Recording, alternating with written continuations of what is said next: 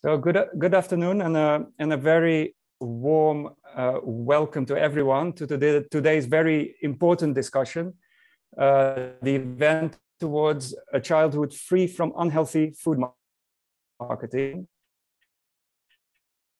exploring the next phase between now and the next hour and a half. So my name is Nikolai from the European Public Health Alliance, and I will do my very best to ensure a smooth running of the discussion today, and of course with the support of a whole team who is actually doing the real work behind the screens. I'm very pleased with the interest in the discussion. There's really over 300 registrations, and with even more with the fantastic lineup of speakers and panelists that we have today. Now, before we go into the actual topic of the day, some of the usual organizational matters. Most of us are familiar with those by now, but nonetheless, I guess they need to be restated. So for next slide, please. So first of all, the event is being recorded, and if all goes well, we should make it available after the event. A brief report will also be prepared. So second, we really look forward to your questions, comments, inputs. So please use the Q&A section for that. We will try to group your inputs and select some of the most pertinent questions out there and put them to speakers. And we really hope that you come with as much input as possible to this important discussion. And if your question hasn't been answered, don't worry, this is not the last moment we'll be addressing this topic. And so any insights we may gather from you will be critical for our future work on this. Now, thirdly, please engage through social media. We have the following hashtags, which you can see on screen. And if you follow the EPHA@EU handle, you will see them coming by as well. And last, please do not hesitate to reach out after the event and follow up. Because again, this is not at all the end of the discussion. In many ways, it is a continuation and actually in some ways, really a kind of a new beginning of this debate, at least here at the European level. Next slide, please.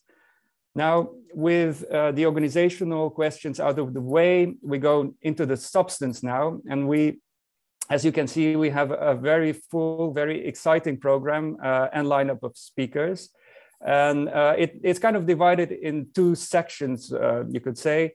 One will really be describing the issues around marketing, especially how it affects young people's health and rights, as well as the solutions that are on the table, which will be followed by a Q&A discussion session. And in the second session, we will hear from different societal perspectives why effectively tackling marketing is actually so crucial. So next slide. And just to highlight the context, this event is not only a discussion, but also an important moment where we launch two key documents that have been in the making for quite a while now. The first of them is a call to action to protect children from the marketing of nutritionally poor food, supported by 20 of the key European health, medical, consumer, child, family organizations. You can see them on the screen. And second, to substantiate this call is essentially a blueprint food marketing directive, which shows in legal terms how EU can use its power to effectively regulate cross-border marketing. And that both the directive and the call are closely linked, and the main points of them will be discussed today, and you will also receive them after the event. Next slide. As a final scene setter, in a way, it is really kind of important to mention that both climate change, which is of course really on the agenda now, and the predatory commercial practices of which unhealthy food marketing in relation to children and young people is really a core part. Both these have been identified as key threats to young people's health, well-being, and rights. In brief, you could say our common future. And today's moment with the crucial COP26 ongoing, of course, it really brings also these two strands together, climate marketing. And I must say, unfortunately, despite many promises we've seen, declarations, we're not yet there to tackle really either of both. But there's hope and expectations that we are going to move forward. And especially also in view of the recently adopted declaration by the European Parliament, which really makes a strong statement on marketing. And this is really one of the elements that we need to work further towards. And I think to which this initiative really comes at the right time to contribute. Now, as we mentioned, the European Parliament, it's a good opportunity to give the word to our first speaker, who will give some of the opening reflections. Sarah Wiener, member of European Parliament. Many of you will know her as being deeply engaged on food in all its different aspects. Ms. Wiener, the floor is to you. Thank you, Nikolai. Good afternoon, everyone. Firstly, thank you very much for inviting me to be part of today's discussion on marketing on unhealthy food to children. It really is a great honor for me to be here, as children's nutrition has been a key issue in my work as a chef for many years. In fact, 14 years ago, I created a foundation in Germany that aims to bring food closer to children by teaching them to cook, but also by taking them to farms and showing them close up where their food comes from. This is extremely important because an increasing number of people no longer cook at home with fresh ingredients, even though this is the healthiest way of preparing food. This also has long-term effects on children who may never learn how to prepare food themselves. However, it is in those very first years of life that we lay the foundations for developing a healthy relationship with food, which becomes the very basis for a healthy development throughout childhood and adolescence. It is obvious that we are failing to build such a healthy foundation for many children today. It is no coincidence that health issues related to nutrition already affect many children in Europe. 1 in 3 children in the EU aged between 6 and 9 is overweight or obese. And an increasing number of children develop other food-related health issues and chronic diseases such as type 2 diabetes and inflammations, while they are also at an ever higher risk of developing cancer and cardiovascular disease. So it's clear that we need to act urgently to reverse these figures and ensure a healthy future for our children. One extremely important aspect of this, and the topic of today's conversation, is the marketing of nutritionally poor food to children. In particular, it is highly problematic that the vast majority of foods marketed towards children are actually unhealthier than those marketed to adults. For instance, studies by organizations like the Max Rubner Institute in Germany and Foodwatch have shown that products marketed towards children contain more sugar than those marketed to adults. Popular examples for this would be yogurts and breakfast cereals. This is extremely dangerous, as this manipulates children's perception of food as they get used to and dependent on overly sweet flavors, and by replacing natural flavors with artificial ones. Yet, children are exposed to adverts for such products on a daily basis. In addition, companies often use manipulative techniques to make their products more attractive to children, such as comics and animations, animals and toys, or other giveaways. In general, the pervasive nature of such advertising suggests to children that eating ultra-processed snacks or fast food and drinking sugar-laden soft drinks is much more natural than choosing fruit, veggies, and water.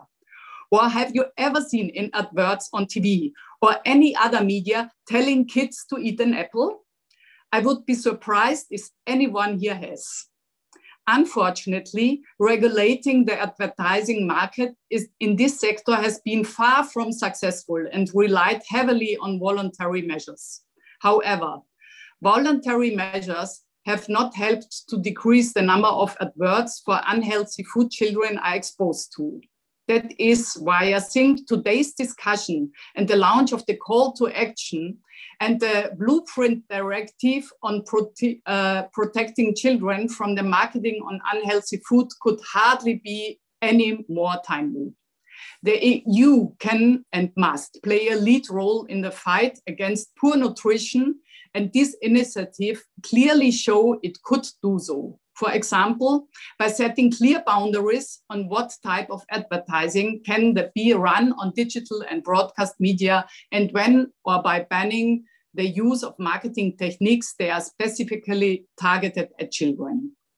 I truly hope that policymakers in the EU, and particularly the Commission, will pay close attention to today's discussion and soon present proposals that will truly protect children. We need measures that enable and empower citizens and children to prepare food and cook with fresh ingredients rather than letting them fall into the traps of the food industry that bakes them with ultra-processed cheap food packages in bright colors and marketed with false promises. I'm sure we will hear much more about what we can do about this issue in the later interventions, so I'm certainly looking forward to this discussion. Thank you again for inviting me to speak here today. Thank you so much, Sarah, for these words of support. And indeed, as you say, marketing makes it really hard to instill this kind of healthy eating culture with children, which is essentially just the world upside down. It's really not the way things should look like. And we very much look forward to work with you in your role on improving food marketing environment, the food environments more generally, and really to push the EU agenda on this. Thank you so much. And I very much look forward to stay in touch with you on this. I hope so. I really too, very much. Thank you. Our next speaker, Jewell from UNICEF. And I think, well, there's really few people better placed and more knowledgeable to speak about this critical intersection between child health, child rights, and marketing. And we'll be hearing more from that now. So Joe, the floor is yours. Please, if we can have the presentation up. Thank you very much, Nikolai, and thank you to the European Public Health Alliance for the invitation, and thanks also to the esteemed member of the European Parliament for those powerful opening remarks, which really set the tone for this important meeting today. In my presentation, I want to just give a relatively high-level overview of why UNICEF considered this to be an absolute priority in ensuring children's rights to nutrition and health, and why we stand side by side with colleagues at the World Health Organization in advocating for stronger action to protect children from the harmful marketing of unhealthy foods. I will be framing my intervention from a child rights approach, and hoping that it does set the scene for subsequent speakers who will go into some of the more detail. I just want to start with acknowledgements to colleagues who have helped in the preparation of these slides, Kathy Schatz from our team here in UNICEF, and also Katrin Engelhardt from WHO, who I work very closely with on this topic. Next slide, please. So in terms of what I would like to cover in this presentation, really just a little bit of high-level background to why it's an important issue and what are the existing global recommendations, which I have to say have existed for quite some time, but we always reiterate that they need to be implemented, and without implementing them, we will not make progress in this area. As I mentioned, I will then introduce why we come at it from a child rights approach and what that can mean in terms of empowering governments to take action to protect children's rights, and then move into some of the sort of content aspects regarding what it means to introduce a comprehensive approach, why that's important, and also what are some of the effective elements in existing policies that can inspire action at the European level. Finally, talking about opposition, and I know that other speakers will touch on that most likely, and then I'll come to some concluding remarks. Next slide, please. So in terms of why this is an important issue, I mean, first and foremostly, it is an issue of children's rights, and I will come to that later. But why is it getting the attention so increasingly at this moment in time? Well, primarily because children are not getting nutritionally sound diets. They're not eating quality diets. They're eating too much unhealthy food. And this is contributing to a global rise in overweight and obesity. And combined, unhealthy diets, overweight and obesity, and the diet-related non-communicable diseases are becoming a leading cause of death and disability globally. And what is driving these trends? Primarily, we understand that these are driven by what we call unhealthy food environments, or otherwise obesogenic food environments. And the way in which foods are marketed are an important part of the unhealthy food environment. And we know that they play a critical role in influencing children's diets. There is unequivocal evidence set out in global recommendations that marketing of unhealthy food has an impact on children's behaviors, their diets, and their risk of becoming overweight or obesity. And we know from many studies, including those that the previous speaker highlighted, that children are highly exposed to marketing for food and non-alcoholic beverages. This uses very powerful persuasive techniques, and it is overwhelmingly for unhealthy foods. Next slide, please.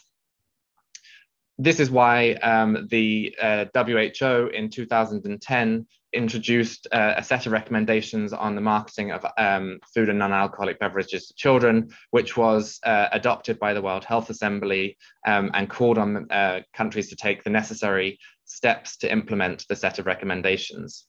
This was followed in 2012 by a framework for implementing the set of recommendations, which set out in granular detail ways in which member states could follow the recommendations and implement effective policies. However, in 2016, the WHO Commission on Ending Childhood Obesity again highlighted the issue of unhealthy food marketing to children, the fact that it continues to be very widespread, but noted with regret that member states continue to fail to give significant attention to this issue and not adopting the necessary policies, and requested that they address this issue with greater attention. Next slide, please. So how can a child rights approach help advance this agenda? Well, first and foremost, the Convention on the Rights of the Child, which is one of the most widespread adopted conventions in the world, obliges state parties to ensure that children's rights are respected, protected, and fulfilled. And this includes restricting commercial activities that infringe on children's rights, including, for example, food marketing. The Committee on the Rights of the Child, which is the independent body of experts tasked with monitoring compliance with the CRC, has noted with regret that the food industry spends billions of dollars on persistent and pervasive marketing strategies that promote unhealthy foods to children, and have called on such marketing to be regulated. Next slide, please. We know that food marketing negatively affects many of the rights enshrined in the CRC, including, as mentioned previously, health, adequate nutrition, but also increasingly relevant in the digital area, privacy and freedom from exploitation. In all actions concerning children, the CRC calls for putting the interests of children first, which we know as the best interest of the child, and that in all actions concerning them, their best interest shall be their primary consideration. It's worth reminding everybody that when it comes to children's rights, children are rights holders and that governments are duty bearers. So it's governments that should use their regulatory power to implement evidence-based policies and evidence-based interventions. Next slide, please. So what do we mean when we're calling for a child rights approach? And what do we mean by a comprehensive approach to protect children? Well, given that the impact of food marketing, and perhaps subsequent speakers will talk about this, is a function of both exposure and power, so the amount of marketing that children see and also the persuasive techniques that I've mentioned, we really need to be addressing both of those elements when it comes to implementing policies that are going to be effective. So we also need to look at a broad definition of what are the marketing types, techniques, and channels that are restricted. And the WHO has a very useful definition in the WHO set of recommendations that refers to all forms of commercial communication. And I think that is a point worth dwelling on, that some of the existing regulations that we have, whilst containing elements of good practice, are rarely comprehensive to achieve that or align with that definition that WHO has adopted.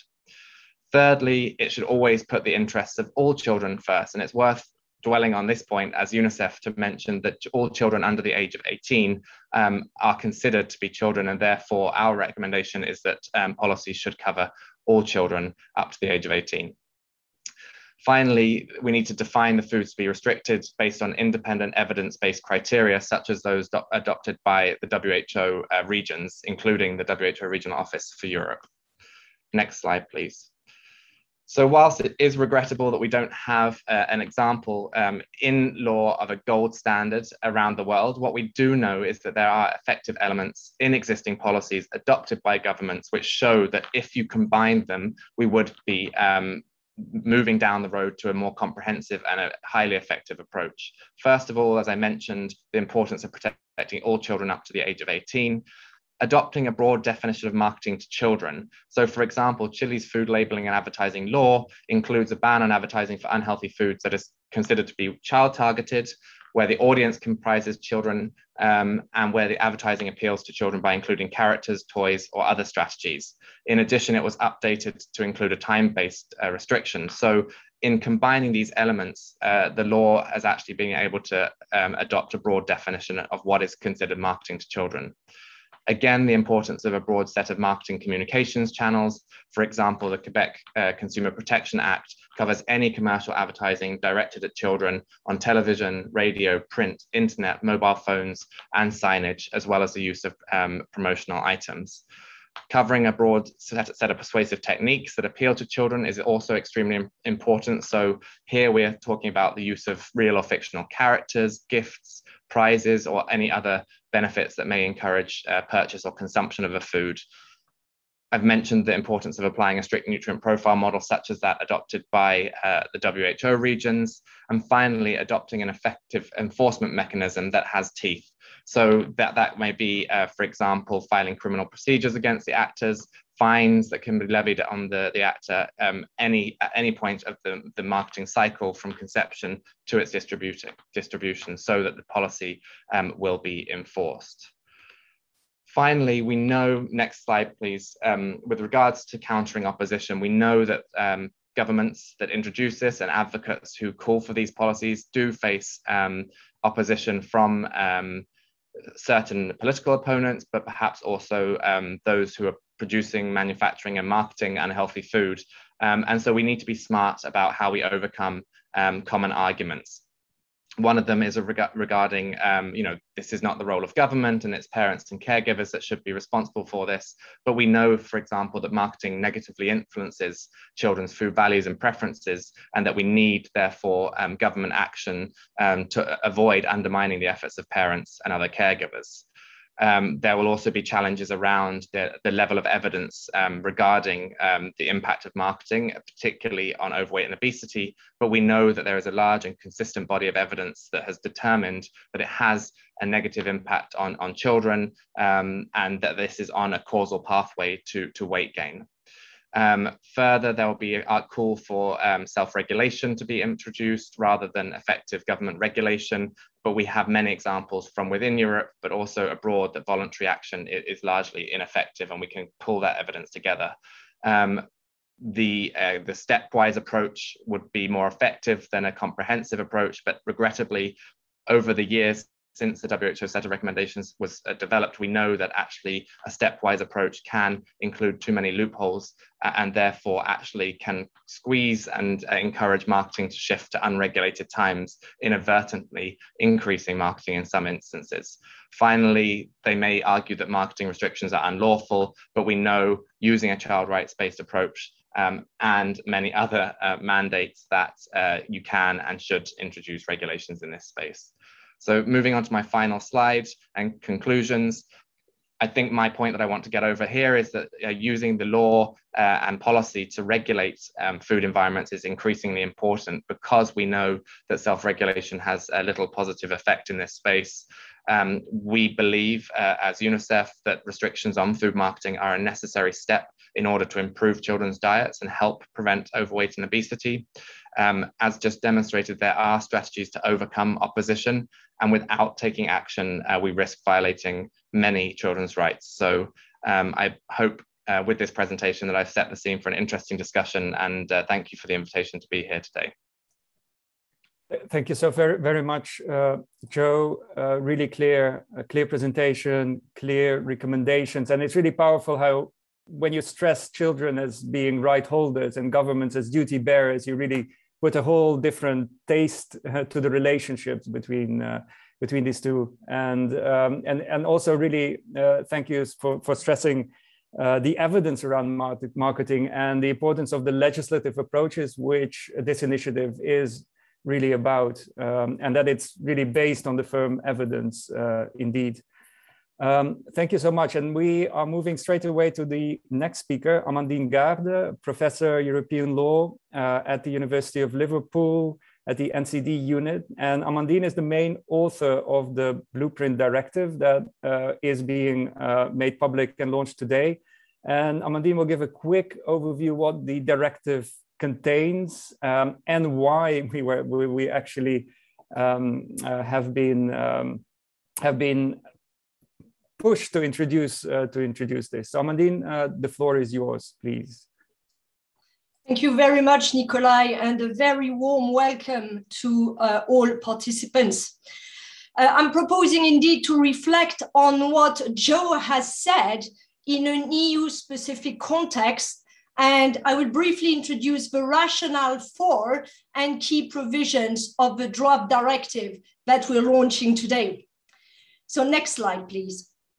The European Union has recognized the marketing of unhealthy food as a major public health concern for over 15 years, ever since its 2005 Obesity Prevention Green Paper.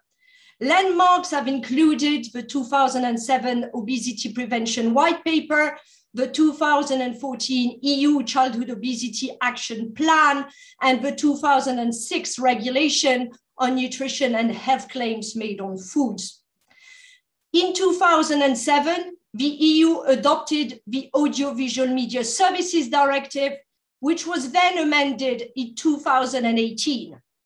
An implementation report is expected from the Commission in 2022, as also was mentioned in the 2021 Europe's Beating Cancer Plan. Now, more recently, the European Union has also acknowledged that the marketing of unhealthy food has significant implications for children's rights. This is explicit in both the 2017 Maltese Council Presidency conclusions on child overweight and obesity, and even more so in the 2018 Bulgarian conclusions on healthy nutrition for children. Even more recently, the 2021 EU strategy on the rights of the child explicitly refers to child nutrition and food marketing more specifically. However, and regrettably, EU rhetoric has not yet translated into the adoption and implementation of effective regulatory frameworks. Next slide, please. No step to date has been taken towards the comprehensive approach that Joe has mentioned and that independent experts on food marketing are calling for, alongside the civil society organizations operating in the EU and beyond in this field. And this is despite years of EU-level advocacy to bring evidence to bear on the EU's response to the problem that it has itself identified. Yes, the 2018 amendments to the Audiovisual Media Services Directive explicitly states that children's exposure to unhealthy food marketing should be effectively reduced. Nevertheless, the EU still relies on a wholly inadequate system based on the adoption of codes of conduct and the exchange of best practice to achieve this objective. And we've just heard from Joe that there is no best practice to exchange. As a colleague once said vividly, you do not put Dracula in charge of a blood bank. Similarly, you should not put the industries that make enormous profits in promoting unhealthy food at great cost to child health and child rights in charge of regulating such marketing. This seems common sense. Now, leaving aside the major conflicts of interest that such an approach entails, it is clear that self-regulatory rules in the EU have proven largely insufficient to reduce the exposure of children to unhealthy food marketing.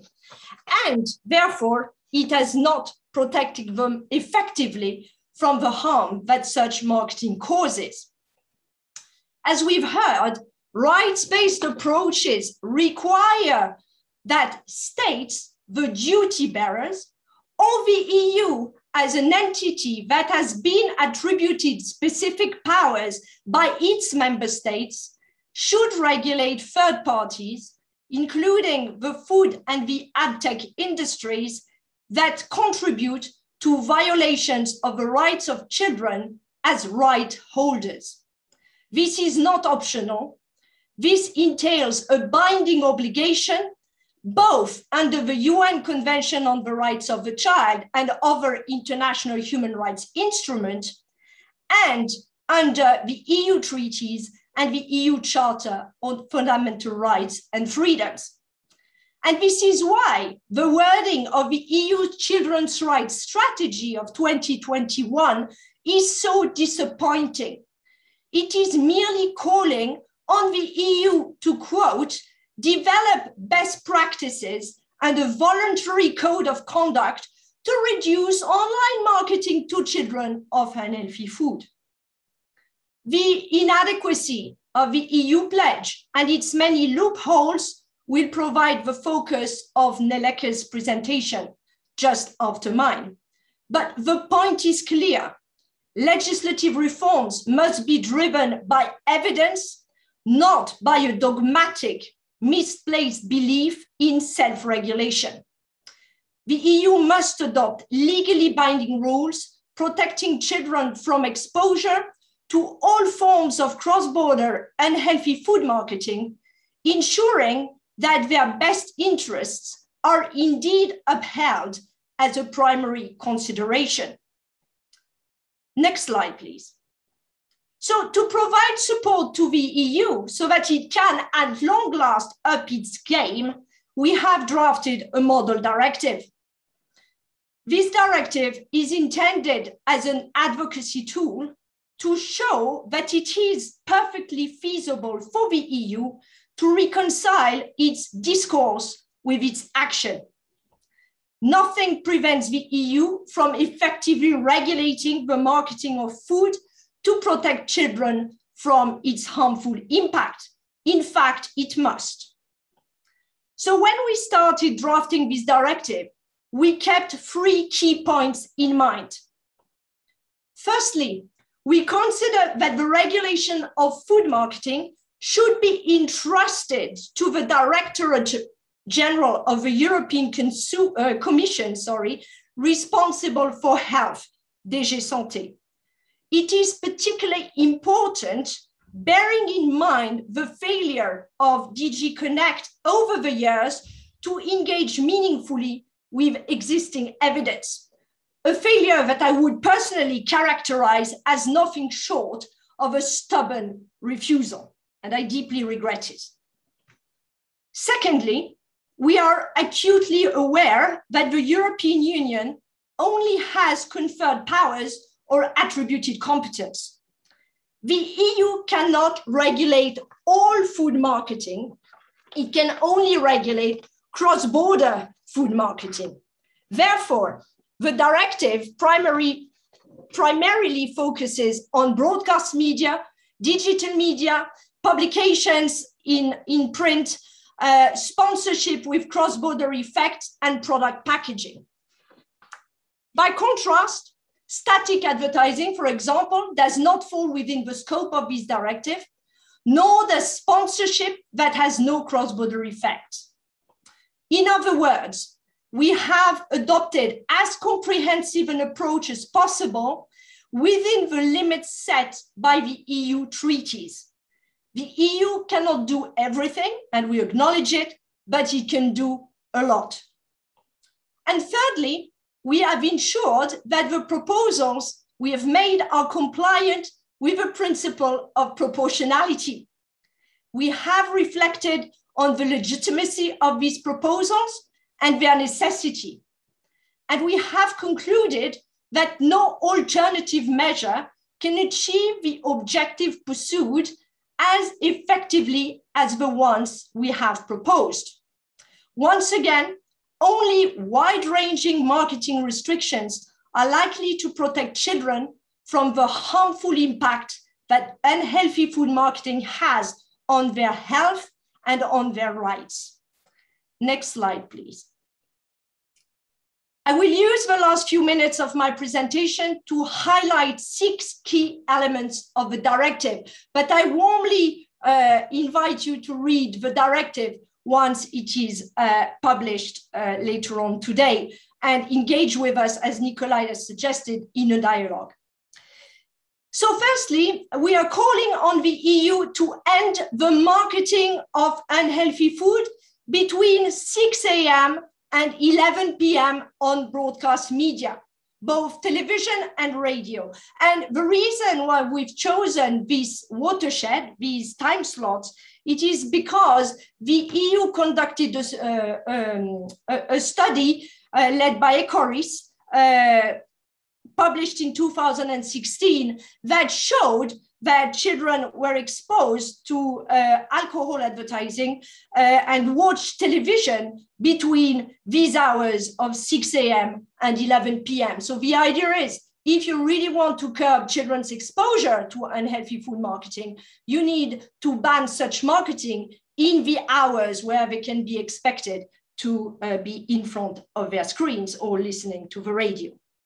Secondly, we are calling on a ban on the marketing of unhealthy food on digital media.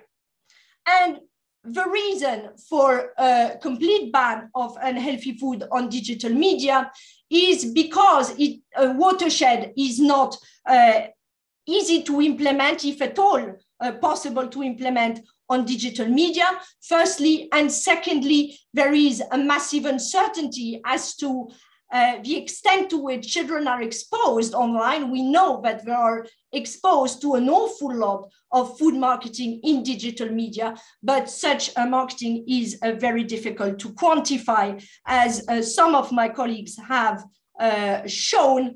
And in particular, I will refer you to the paper that Mimi Tatlov-Golden and Dan Parker have written on the impact assessment that the UK conducted when it proposed to implement a watershed on unhealthy food marketing in online in the UK. Thirdly, I will highlight that we are proposing to deal with brand marketing, and we're calling on the EU to end the sponsorship by food brands of events with cross-border effects. The only caveat, there are two. Firstly, brands could prove that such sponsorship is not associated with unhealthy food, in which case they could proceed with their sponsorship. And secondly, we have excluded from the prohibition events that are events for adults only, the presumption being here, of course, that no child should be in attendance. Fourthly, we would like to go far beyond the media that are covered by the Audiovisual Media Services Directive, and we would like the EU to recognize that the use of marketing techniques appealing to children is very extensive and damaging to children, particularly on food packaging. And bearing in mind food products move extensively from one member state to the other, we would like the EU to regulate the use of these techniques on food packaging in particular. Fifth, a child should be defined in line with the UN Convention on the Rights of the Child and the EU Strategy on the Rights of the Child as any person below the age of 18. Not only young children, but also teenagers are harmed by unhealthy food marketing, and this needs to be recognized in the EU regulatory framework in line with existing evidence. And finally, we would call on the EU to determine what falls within the definition of unhealthy food using the WHO European nutrient profiling model, a model that is increasingly well accepted, that is free from industry's interference, objective and independent, and therefore fit for purpose. So to conclude, and next slide, please. I will repeat that the proposed directive is based on an in-depth engagement over the years with existing research on the harm stemming from unhealthy food marketing and research on the limits of self-regulation. The EU should certainly have acted long ago, but its lack of political will over the last 15 years is not a fatality. It can change course. Even before its launch today, this proposed directive has gathered ample support from a diverse group of civil society organizations. 20 are listed on this slide. It has gathered support from several MEPs. It has gathered support from academia, and it has gathered support from children themselves. So we will hear from them all later on. But these voices can no longer be ignored. So this leaves me to thank you very much for your attention and more importantly, for your ongoing support.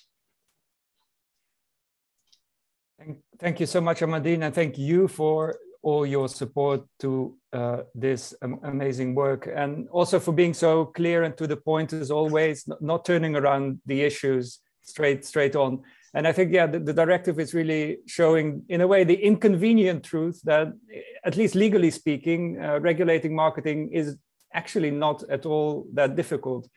Only the lack of willingness has been standing in the way so far, but I think we'll be working on that.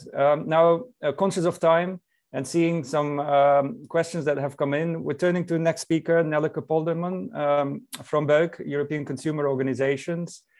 And well, which will have a fantastic story to tell about one of the most well-known self-regulatory initiatives in the European space on marketing.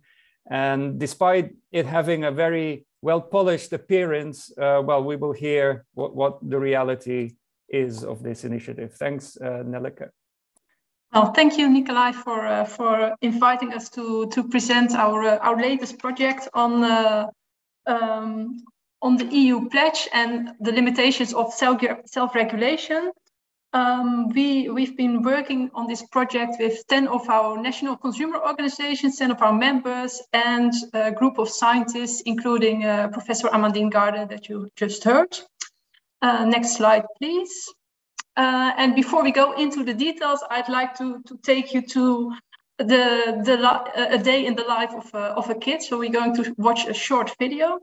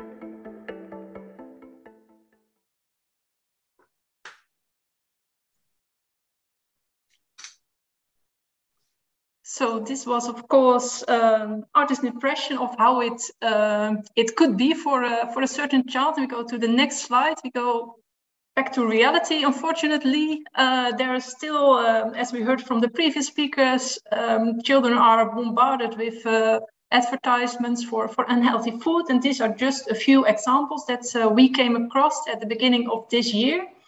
And I just want to highlight one of the examples. It's the one on the bottom of the slide.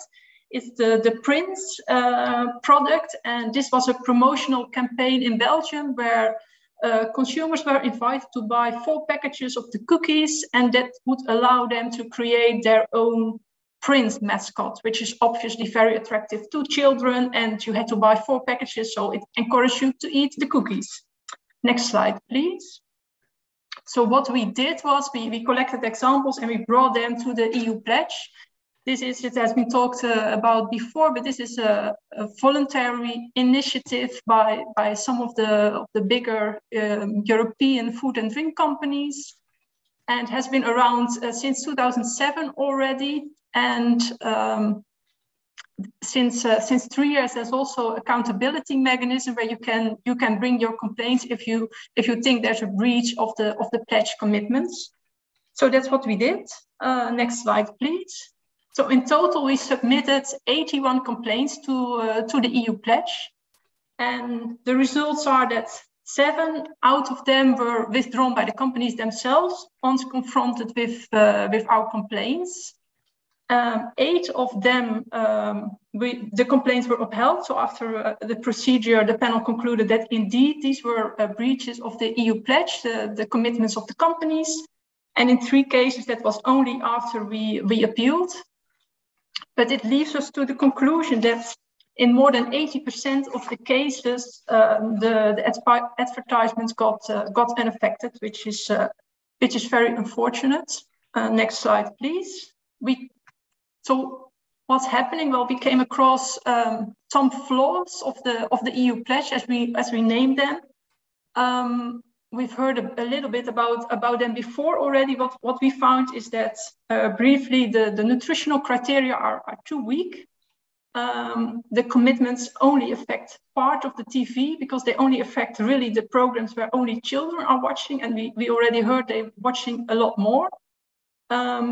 Digital marketing is not sufficiently addressed, and neither is food packaging, where we see lots of images that some of the speakers before also were talking about. Teenagers are not protected by the EU pledge commitments, and there's also a loophole for brand marketing. So as long as you don't show the unhealthy products of your brand, you can still go along with advertisements. So next slide, please. Secondly, apart from the content, we also came across some failures of the accountability mechanism itself. According to us, it proved inadequate. First of all, it's too slow. In our experience, it took us at least several months to get a complaint through. And in some cases, it even took more than half a year. So that means that the consequences for the infringing company, they're minimal, because those kind of promotional campaigns, they are only running for a couple of weeks or months, and not for years in the run. We also observed a lack of transparency. So not all complaints that we submitted were published on the EU pledge website, which we think is not it's not a good thing. And then also we observed that the panel decisions, they're not good enough. They seem to favor companies on very weak grounds, and they also appear to be inconsistent, which brings me to our conclusions. Well, as we heard before, self-regulation clearly fails to prevent the marketing of unhealthy foods to children. It has been shown once again, unfortunately, and binding EU rules are very necessary. So BEUC, the European Consumer Organization, is very happy to be part of this call to action. If you want to know more about our research, you can find it by following the link that's on the screen. And I'd like to thank you for your attention. Thank you so much, Nelleke, and really thanks a lot for this research you did, which is really very well done, and it really helps break some of the mythology about this specific initiative, and it's kind of adding to the evidence in this space, I would say. Yeah. I'm really happy we have 10 minutes now for questions and further discussion. Thanks a lot for keeping to your time, because that's really important, especially in this event. So if you could, for the speaker, just to turn on your cameras. And I have noted a few questions that have come through the chat.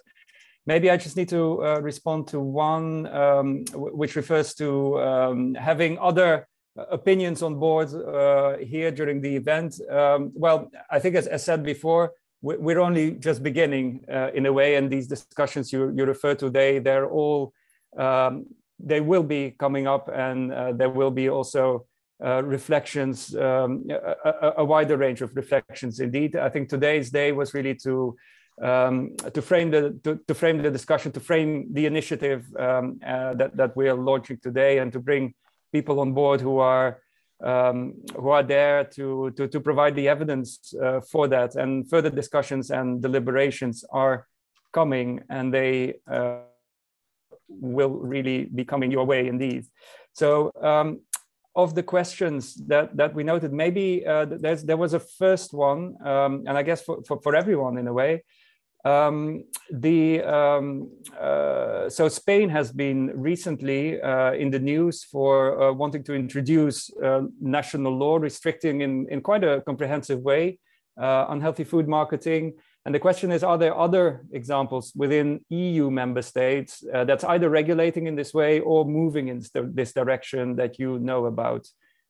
Maybe, I'm not sure, whoever wants to answer. I know, Amandine, you've done an overview of legislation in Europe at some point. Nelleke, maybe you've been following this for Europe also specifically.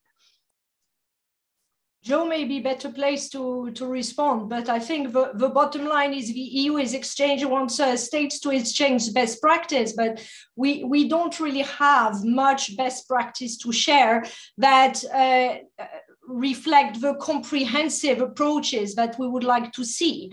So there are states that have taken some measures. If we focus on EU member states, unfortunately, the UK, as we know, has left the EU, but it's probably one of the states in Europe, at least the WHO Euro region, that is doing the most to restrict the marketing of unhealthy food to children. The UK has not only is planning to adopt a watershed up to 9 p.m. in the evening on television, but has also proposed, is in the process of reflecting on a complete ban on unhealthy food marketing. So this is also what's inspired this directive, the amount of work that was done by the UK to show that the watershed would not be feasible online, and therefore that the best option, a precautionary approach to protect children from exposure,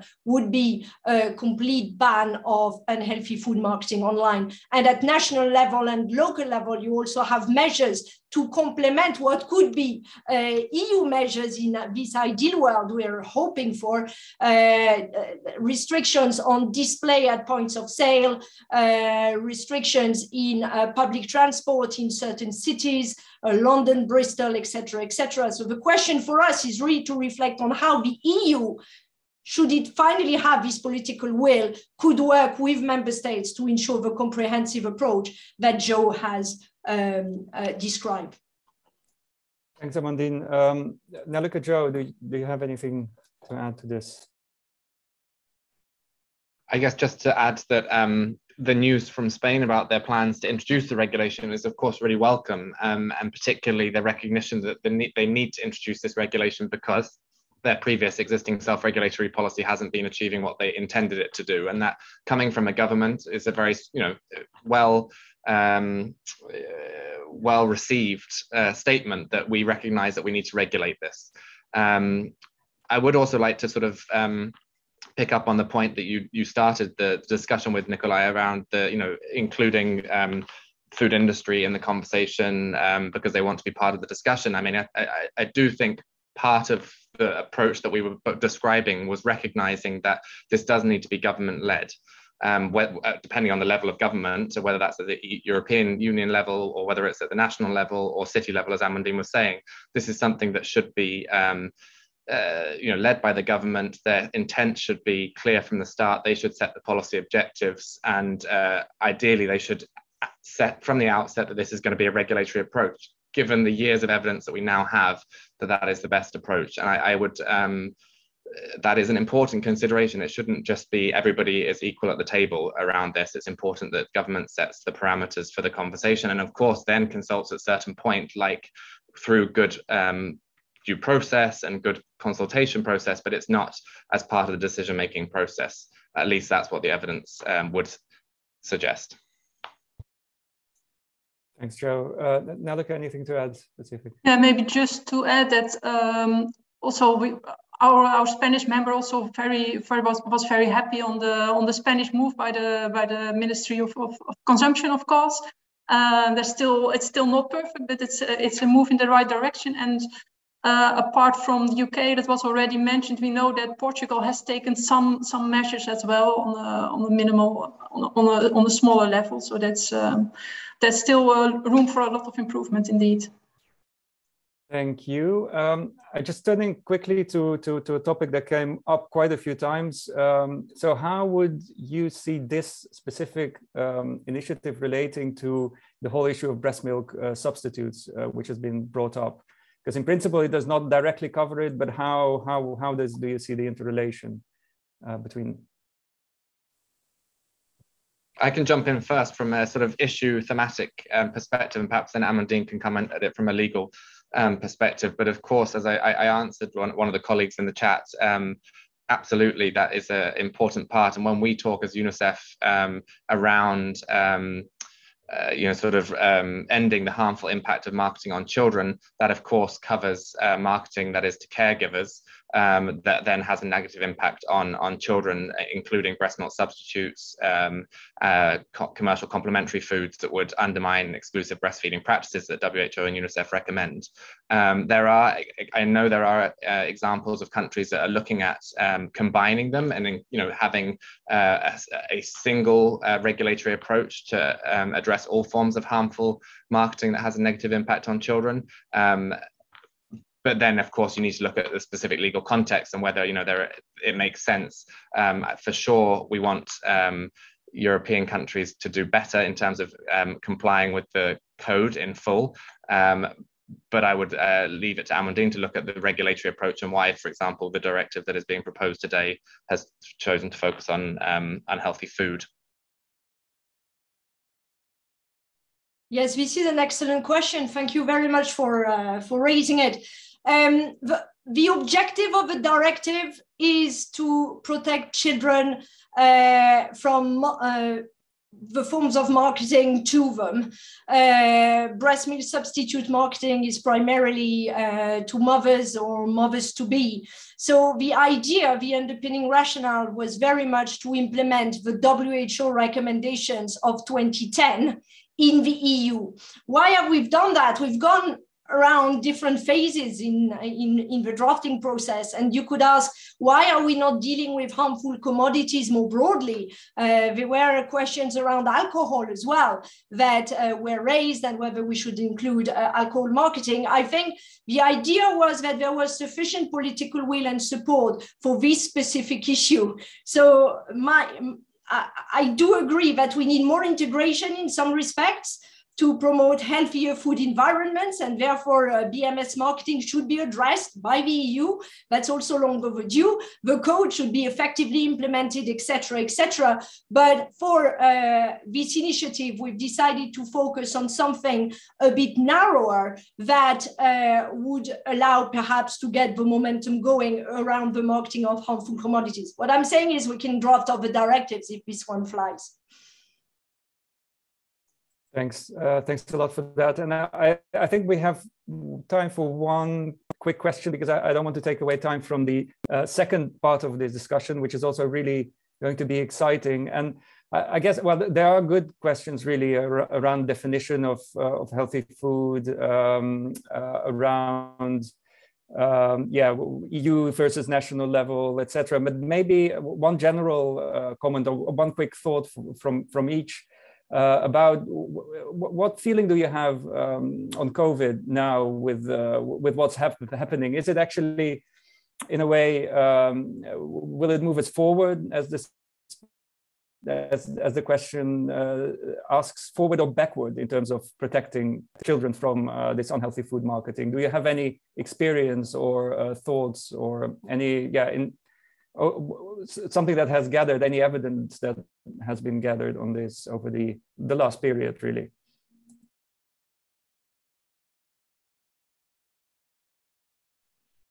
I mean, I can jump in quickly just to summarize. You know, I think there is studies that have shown that that children are reporting being more highly exposed to food marketing during the COVID pandemic.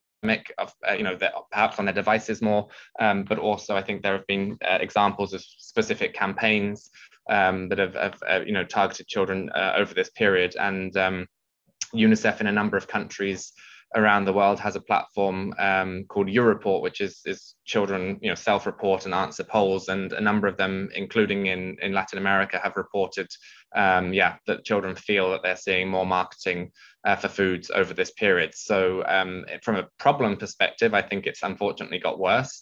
Of course, I think the COVID pandemic has highlighted the links between overweight and obesity and worse outcomes, and you know, therefore, you know, overweight and obesity in some contexts has again come onto the political agenda. So that could be an opportunity, but hard to predict whether it will ultimately be helpful or a barrier for us, given all the other consequences of COVID. But keen to hear what other people think. I think, if I may add, that during the COVID pandemic, we've seen at least two things. On the one hand, of course, children have been more exposed to digital media, and the food industry has, I think, capitalized on certain themes, you know, boredom, comfort eating, etc., etc. And at the same time, you see the that's what I will stop here. But it seems to me that there has been a capitalization, if you like, of the extra time that children have spent online. And of course, that means more data gathered, analyzed for analytics, and therefore the likelihood that advertising becomes more personalized, more targeted, and potentially more effective. Thank you. Nelleke, any feedback from your members? Yeah, we also saw that this time on screens is increasing. I mean, our study was being done during a lockdown time in many countries, so we really see that the need is even gone bigger. Yeah, so let's hope that it will be taken into action. Yeah, definitely, and I think that's what we're all here to try to bring this action forward. So. Thank you so much for being here, for engaging with some of the questions. I see there's many more, but again, as said, please keep them coming in. This is not the end of the discussion. We are kind of launching this now, and there's going to be lots of follow-up, and we are listening and taking into account what you are saying, and we'll be reflecting further on that. But next we move to the second section of the event, where mostly organizations supporting the initiatives are gathered.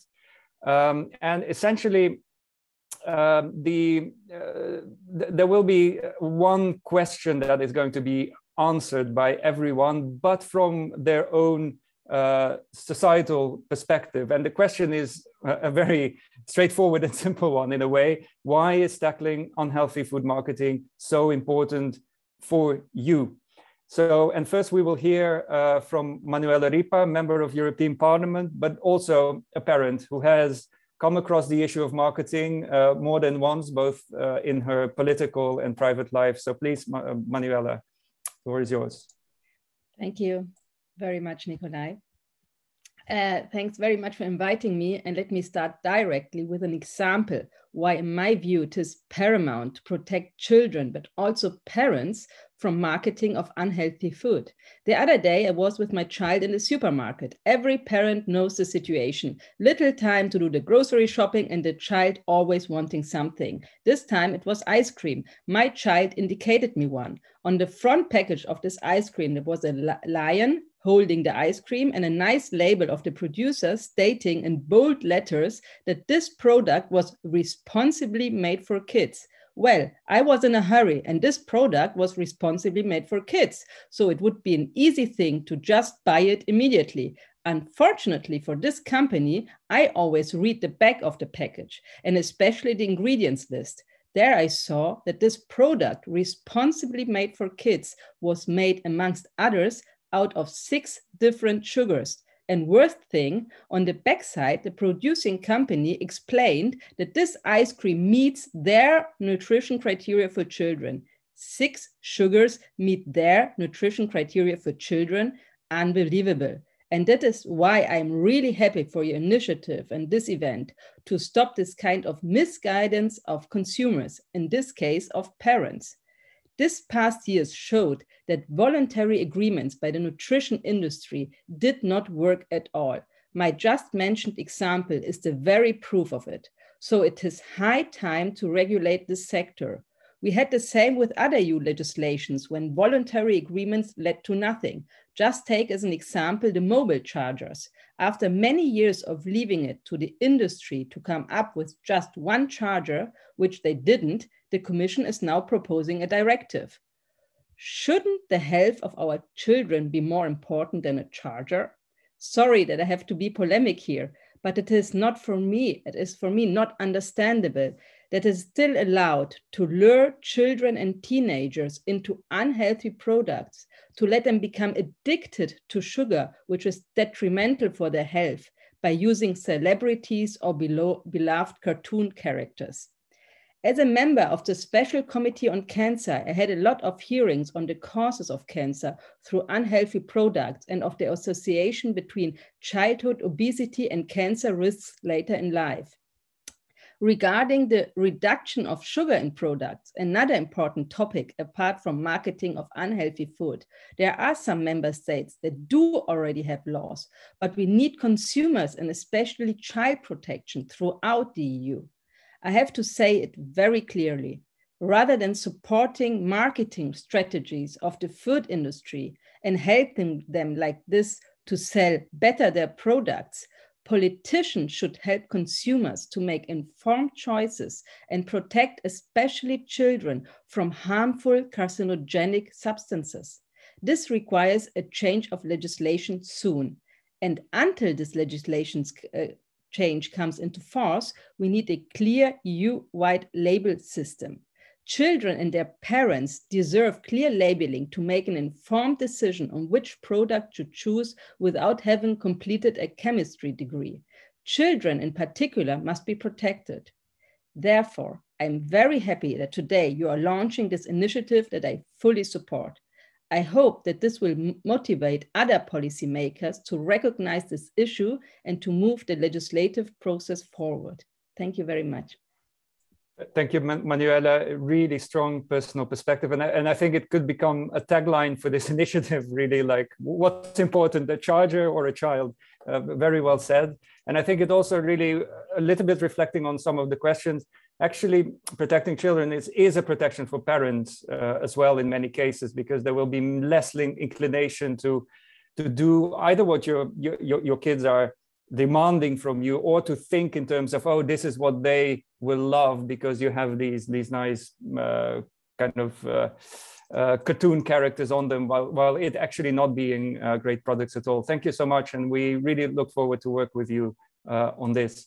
Next is Patrick O'Sullivan, a doctor representing the Standing Committee of European Doctors here in Brussels. Please, Patrick, the floor is yours. Nikolai, thank you for that introduction, and thank you for this opportunity to support this call to action. As Nikolai said, I am a doctor, actually retired now, but I also chair the Healthy Living Working Group of the CPME, the Standing Committee of European Doctors. As doctors, we frequently end up treating the health problems that arise from unhealthy lifestyle choices. The focus of the working group I chair is on trying to prevent people becoming unwell in the first place by encouraging them to adopt healthier lifestyles. However, promoting healthy living cannot just be the responsibility of the health sector alone. It requires a multi-sectoral approach to ensure that people are able to live as healthy lives as possible. If we can promote healthy lifestyles, we can reduce the burden of non-communicable diseases and the resulting chronic diseases and premature deaths that occur in the population. Obesity is one of those health problems that can result from lifestyle choices and which requires a multi-sectoral approach to try and combat it. Levels of overweight and obesity are unfortunately increasing in the population throughout Europe at this time. The problem may begin in childhood, and obese children frequently go on to become obese adults, with the associated increased risks, as we've heard, of non-communicable diseases such as cardiovascular disease, type 2 diabetes, and some cancers. Depending on the country, up to 1 in 5 or more children may now be overweight or obese, and there is a social gradient in that obesity. With more children in the lower income families being overweight or obese, in part at least, this is a result of the marketing of unhealthy foods, which less educated, less well-off families may be more vulnerable to. Tackling obesity needs a multi-sectoral and multi-pronged strategy, promoting healthier diets, regulating the promotion of unhealthy foods, particularly to children, making sure that the healthier choices of foods are available and affordable, and encouraging adequate exercise for all. Certainly reducing the exposure of our children to the marketing of unhealthy foods has to be part of that strategy. The evidence is clear. Food marketing affects what children eat and ultimately their health and well-being. Reducing the exposure of children to that food marketing, particularly of unhealthy foods, is one way to reduce the numbers that are becoming overweight or obese. This is something that CPME would strongly support and encourage, and we strongly support this call to action. Thank you very much. Thank you so much, Patrick. And it's really critical to have the doctors and the medical professionals' voice here. And indeed, as you say, it shouldn't be for doctors alone to help people's health, but it's really societies should be designed in this way appropriately. And marketing is a major component of this. Thank you so much. Next is Sibyl Reichert from the International Association of Mutual Benefit Societies, or in other words, representing those who actually pay for healthcare. Sibyl. Thank you very much, Nikolai. Thanks a lot for this initiative and inviting AIM to be part of that. And good afternoon, everyone. So AIM, as Nikolai said, represents solidarity-based not-for-profit statutory and complementary health insurers. And our members are, as he said, actually the ones that pay for healthcare. So for us, the initiative and the blueprint of the directive launched today are both timely and of most importance. As Dr. O'Sullivan has already mentioned, the public health risks with raising rates of obesity and chronic diseases are really an important aspect.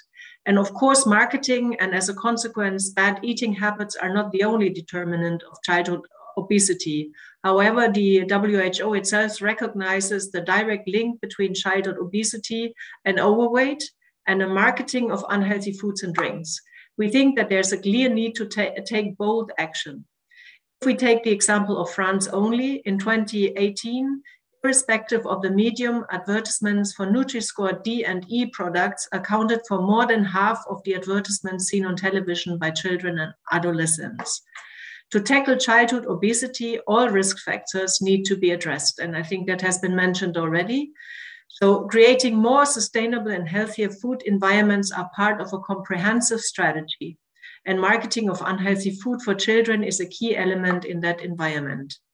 As health insurers, our task is to provide access to healthcare for all without inequalities. But at the same time, we are also responsible for the sustainability of our healthcare systems, a sustainability that is under threat for various reasons. Unhealthy food systems and unhealthy marketing that trigger unhealthy food behavior, that trigger obesity and chronic diseases, put our solidarity-based systems under greater pressure due to the rising costs for the treatment of such chronic conditions. The extent to which our healthcare systems will be threatened depends certainly on the action that we take today. The joint European Commission and EPC Aging Report published this year projects public expenditure of health and long-term care systems on basis of different scenarios. The best case scenario can only be achieved if a health in all policy approach is followed, one that acts on all determinants of health from the moment of birth until our death. Disease prevention and health promotion are high on our agendas. Food systems and nutrition are a clear determinant to fight disease at all ages. Marketing is a key aspect, especially for the impact it has on younger generations and on future older ones. Our children are the most vulnerable, and it's our task to protect them and make sure they get the food that is good for their health and development. For all those reasons, AIM is convinced that the EU should take advantage of the political momentum to put forward a concrete legislative proposal like the one we are presenting today. Since the pandemic, the whole EU narrative on health has changed. It is and has become a clear priority. Developments such as the Farm to Fork, the Cancer Plan, or the Framework for Sustainable Food Systems are windows of opportunity to make a health in all policies approach a reality. We support the Parliament's call for a clear action on marketing. Finally, evidence is there and political will is building. So let us not have this public health threat unattended. Let's all act together. Thank you very much for your attention. Thank you so much for Sibylle, also for the powerful message. Sustainability of healthcare systems actually depend on the actions taken today. And marketing is clearly one important aspect of it. And this comes from essentially people on the front line of underpinning the functioning of health systems. So I think this is really something that should be listened to. Thank you so much. Next is Professor Shira Zelbersagi, representing two organizations here, the European Association for the Study of the Liver, EASL, and United European Gastroenterology. Really looking forward to your insights. Thank you very much, Nikolai, and I'm so happy to take part in this important initiative. I speak on behalf of two medical and scientific associations, so I would like to devote a few minutes to the scientific background that actually supports the policy measures that we suggest here. So ultra-processed food consumption is actually increasing globally, and it comprises about 50 to 60% of the calories per day in many countries.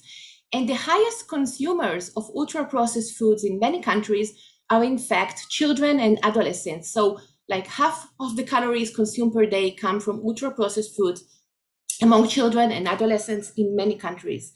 Ultra-processed foods are really far in their dietary composition from the original foods they were made of. So these are actually formulations of food substances modified by chemical processes by the food industry. And you would find there ingredients that you won't find in your own kitchen. So there are ingredients that are used only by the food industry. And in fact, these foods are designed to be highly profitable because they are low-cost products, ready to eat, and highly palatable products. So they are designed to encourage eating. Indeed, many epidemiological studies and clinical trials have shown an association between consumption of ultra-processed foods and increased risk of cancer, cardiovascular disease, type 2 diabetes, obesity, weight gain among adults and children, and also an association with non-alcoholic fatty liver disease, which is the most prevalent liver disease globally and in Europe. So there is no doubt that we should try to reduce the consumption of ultra-processed food. Interestingly, when we think about food insecurity, we tend to think that it's the inability to buy food, but in fact, this is the inability to buy healthy food, because healthy food is far more expensive than the ultra-processed food. And maybe not surprisingly, we see that the prevalence of fatty liver disease and liver damage is higher among families with food insecurity. So those who get the worst harmful effect of high consumption of ultra-processed food are those with food insecurity. And the damage of unhealthy foods starts from childhood. We need to remember that. And one of the most important components of ultra-processed food is sugared beverages. So 16% of the children and adolescents in Europe consume sugar beverages on a daily basis. And it has been shown to be associated with liver disease and, of course, other diseases and obesity and weight gain. For example, infants in the year of 1 age who consume 2 sugared beverages per day will have 3-fold increased risk of developing liver disease at the age of 10 years old. The good news that if we reduce ultra-processed food and sugar consumption in the diet, we do see improved health among those children. So we do need to support these initiatives. And so the ESEL and the UEG would like to support this initiative, and we recommend public health policies to restrict advertising and marketing to children of sugar-sweetened beverages and highly processed foods high in saturated fat, sugar, and salt. In parallel, we recommend health education programs which emphasize the benefits of unprocessed foods, especially Mediterranean diet, which actually consists of unprocessed or minimally processed foods, and to promote water consumption instead of sugar-sweetened beverages. We believe that food and beverages manufacturers have social responsibility to protect the health of their consumers, especially children. And they are actually responsible to put clear food labeling to make sure that the consumer understand what they buy and what they eat. And they have the responsibility to reformulate the foods to be healthier. Thank you. Thank you so much, Shira, for this scientific background on the role of ultra-processed food, and which are indeed, as you said, the products which are most marketed actually. So this would really contribute to the causes that you highlighted. Quickly next, Catherine Riley, Irish Heart Foundation and European Heart Network at the same time. Very much engaged in health advocacy in Ireland and especially on issues of child marketing. Please, Catherine.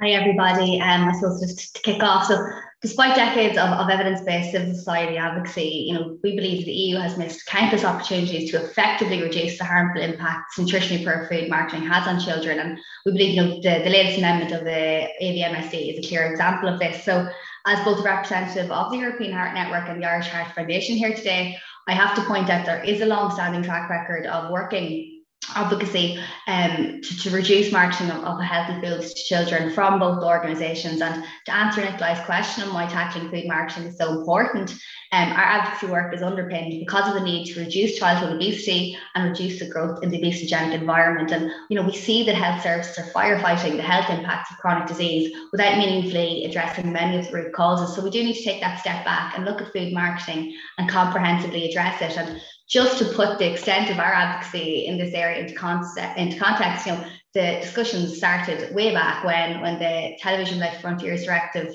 was discussed. It was revised in '97, so subsequently moved on to the Audiovisual Media Services Directive, adopted in 2010.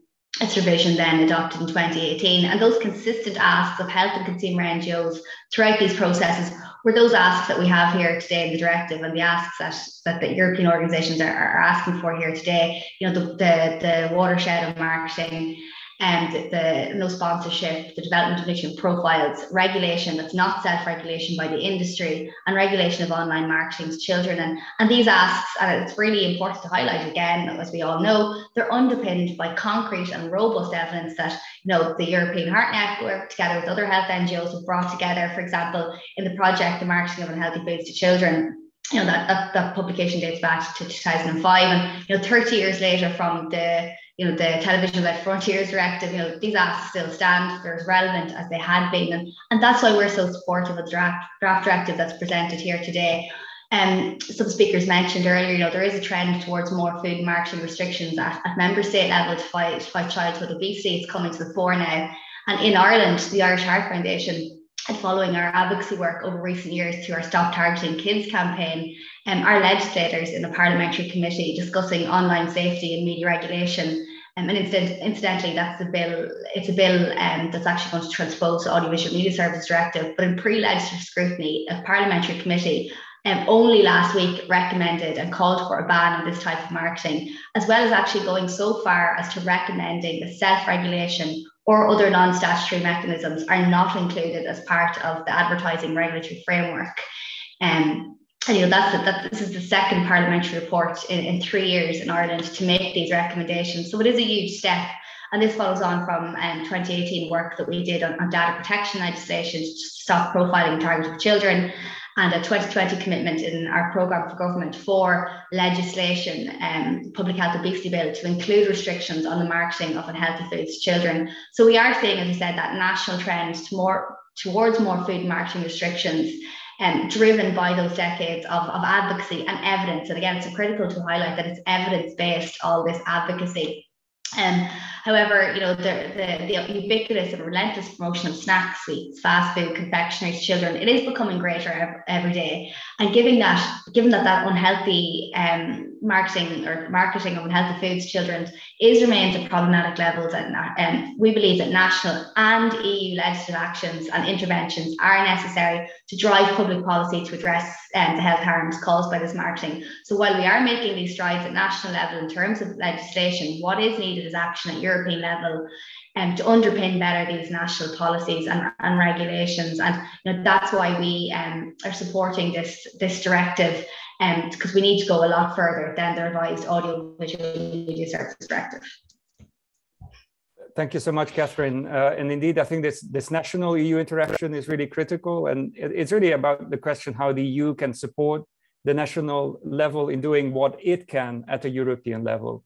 And now last, but actually first in many ways, Tasha Makayakora from Bite Back 2030, really passionate about empowering young people and hugely important also in the push to advance child marketing on the UK policy agenda, which has met considerable success as far as I know. So please, Tasha, your words. Thank you so much, Nikolai, for that introduction, and good afternoon, everyone. I want to thank the European Public Health Alliance for inviting me to take part in this really important conversation.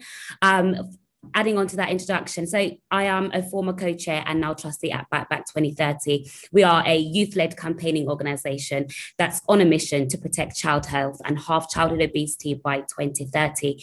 And today I'll be talking about the way in which children are bombarded with junk food adverts across all digital platforms, as well as the use of sponsorships, particularly within the sports industry, and how that shapes young people and children's food choices and what we ultimately consume.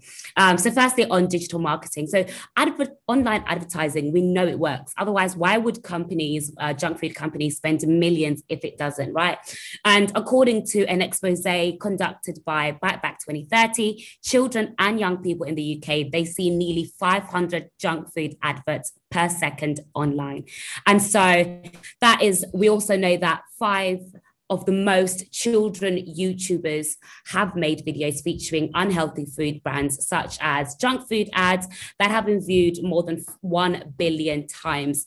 And we know that young people and children are incredibly impressionable. We are vulnerable. And so this advertising is manipulating young people like myself and those that are even younger than I to crave more, pester our parents. And Amandine gave an incredible anecdote about her experience with her child in the supermarket. So we know the power of pester power that encourages us to buy more and ultimately eat more unhealthy food.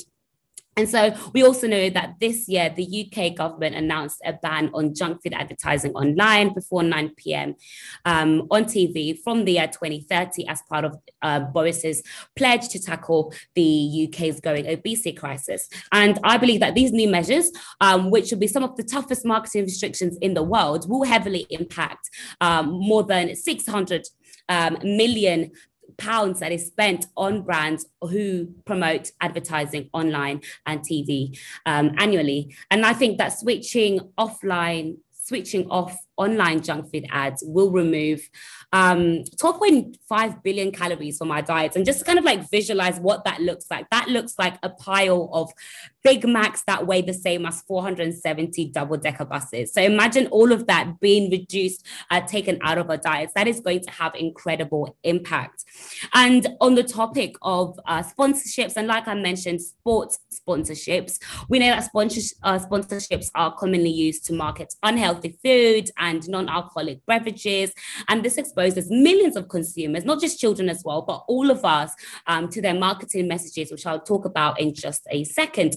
Some examples. So across Europe and the rest of the world, we see various sports clubs, associations, leagues, and clubs continuing to partner with companies that are known for producing high-fat, salt, sugar products. Okay. So for example, we know that the FA is sponsored by McDonald's, the Champions League is by Walkers, the Olympics by Coca-Cola, the 100. So if you're a cricket fan, that is sponsored by KP Snacks. And for these unhealthy brands, by linking themselves to sports bodies and the notions of being active, moving more, exercising more, these companies are attempting to associate their products with healthy and active lifestyle.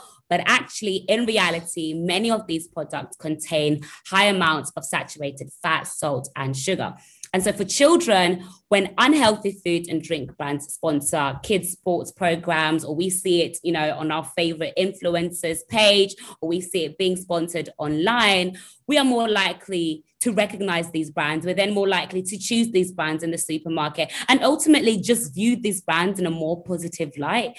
And so for me, regulating junk food ads goes beyond banning, adverts in traditional forms of media, but also including the new media that is starting to emerge as well, and encouraging the new media that encourages the consumption of these unhealthy food and drinks. But also what's really important for me is to make sure that these policies are implemented at full effect. So despite the fact that Boris earlier this year announced the ban on junk food ads before 9 p.m, the 100, so a couple of weeks ago, a couple of months maybe, we're still able to get away with cricket players running around the court, the field uniformed in different snack packets. So all of them had a different, packet of crisp on their uniform. And so these loopholes are some of the things that we need to make sure that any regulation, any policies that are implemented, they are able to target the issue at hand properly and remove any loopholes that would allow companies to take advantage of and ultimately continue some of the manipulative and bad habits that they've been able to get away with for so many years. So I'm really excited to have this conversation, because from a young person's perspective, it's not just about young people, it's not just about companies and governments talking about young people, but truly allowing young people's insights on how we experience the food environment to have a forefront in the conversation. So thank you so much. Thank you so much, Tasha. And what's done in the UK is really an inspiration for this initiative as well. So thanks so much for pushing and and having this, your energy put into it. And I think your words about marketing are really precise. It is about manipulating. Although probably I'll get some nightmares tonight about these heaps of Big Macs you mentioned, but at least maybe thinking that they're going to be out of the food supply, hopefully that may help.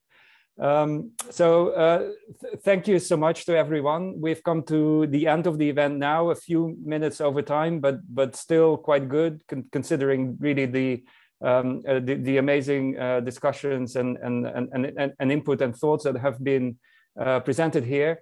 And I hope you've enjoyed it as much as I did, and you've come away inspired and ready for action as well.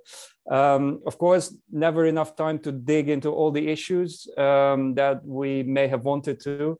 But I think consider this event to be a teaser, and you'll be hearing more from this coalition, because I don't think we do not intend to give up. There's still a long journey to go, but I really hope you will join us. So please reach out to us, and we will be, at least for now, we will be in touch with you for the event materials. And well, I wish you a good end of the day to all of you. And thank you so much for joining.